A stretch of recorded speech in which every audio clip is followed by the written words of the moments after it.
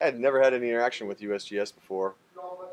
Morning of the 5th was a team showed up. We had just started our morning routine for the Emergency Operations Center, made some introductions.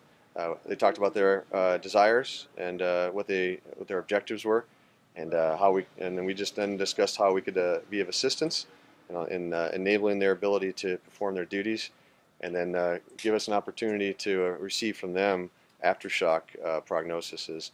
And it's been absolutely a wonderful relationship. Ken and his whole team. We had Steve out from the director of the center, and we've worked exceptionally well together. They've been able to explain to us what their needs are, and we've been able to facilitate that in every way that we're able to do so.